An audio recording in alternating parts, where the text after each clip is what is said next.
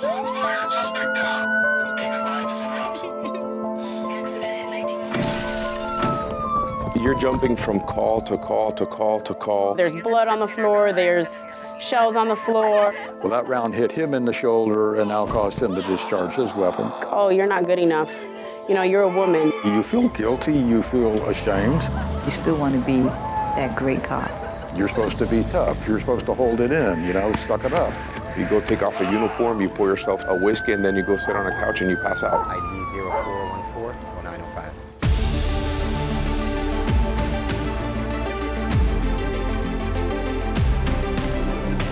Officers struggle.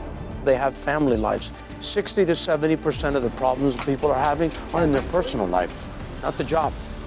And now I'm responding to calls where I'm dealing with other people's struggles. Is out there to protect and serve. But the question is, who's protecting and serving them? And what that comes back to, it comes back to us, the chiefs, to make sure that's being done. Down with the building. Last May, I became the president of the Miami-Dade County Association of Chiefs of Police. I got with all the chiefs, 37 of them in the Dade County area, and I told them that I wanted to focus on a goal for the entire year. And that goal was officer wellness. What we're doing with Boulder Crest and the officer wellness program has been incredible. And the main mission is to let them release the struggle that they're having, understanding how to recognize that struggle, and then on top of that, what they can do about it, the different help that they can get. They've been storing this inside, but nobody's ever sat them at the table all together and say, what are you struggling with? Struggle Well came to our police department, and they actually put on a training for the peer support members. They said to me, how are you doing today? And I was like, huh, no one ever asked me that. I'm the go-to. So no one really sits and asks the go-to how, because you're the one that fixes everything. I was like, you're asking me? It meant the world to me, and it was amazing. It was like a bucket of tears came down. I'm one of the sergeants in the peer support unit. They told me, hey, you're going to this class. And I said, man, I don't need to go to no class. And they said, no, no, you're going. These two guys suggested I should do it.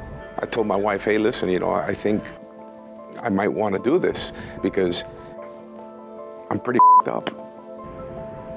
I was in a dark place in my life. When I say a dark place, there's stressors at work, not only on the road, but the job, things that you have to get done, reports that have to be cleared, driving to a call when you're running with lights and sirens and people don't get out of your way. All that while dealing with the stressors of still paying a mortgage to pay your car. Are my kids okay?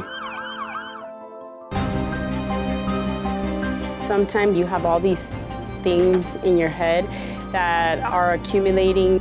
If we don't talk about it, find coping mechanisms, find a program that suits our personality, this job will consume you and it will bleed into your personal life or your personal life into your work life.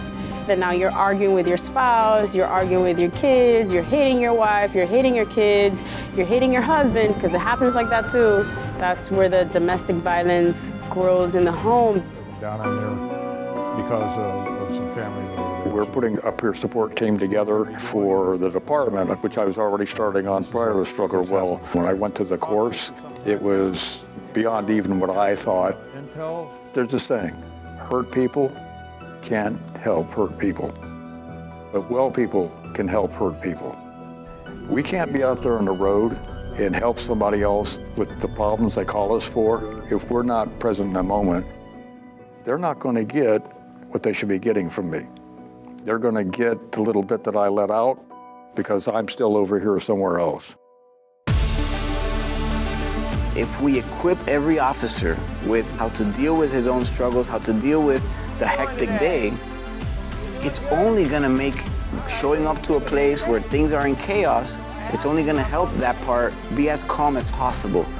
I see an openness to really figure this out. This is timely, and Struggle Well is right in line with the things that need to be going on for our law enforcement.